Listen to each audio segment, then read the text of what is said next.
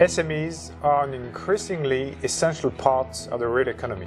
And in the future, SMEs are where innovation, growth and job creation will come from.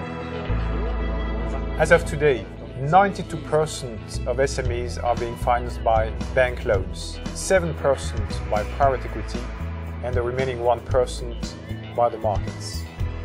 But times have changed.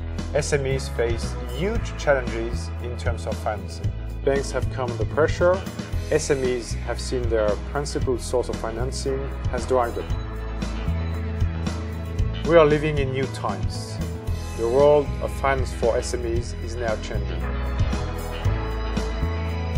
Here at NYSE Euronext, we've been working on a revolution.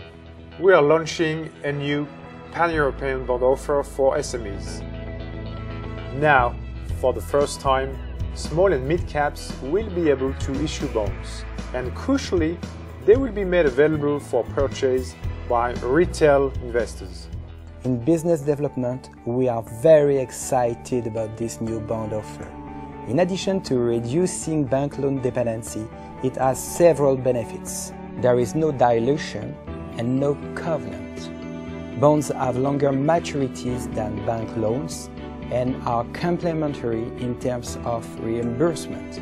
We have made this process as simple as possible, and because it is close to the IPO process, we have called it IBO, Initial Bond Offer. Step 1 is to produce a bond prospectus, which will be submitted for regulator approval. This will be done in conjunction with financial advisors, auditors, and lawyers. Secondly, your company must be rated, and NYSE Euronext has identified dedicated rating agencies to carry this out swiftly and efficiently. The third step is bond subscription. Both institutional and retail investors will be able to subscribe to your bond issue via banks and e-brokers. During the subscription phase, your communication strategy will be key. At the end of the subscription period, NYSE Euronext will centralize all the orders and the bond will be listed on either NYSE Euronext or Alternext market. So, 4 steps to issue bonds: prospectus approval, rating, subscription and listing. Having consulted extensively with SMEs, I know that the demand for financing is there. We understand SMEs' determination to expand and to grow.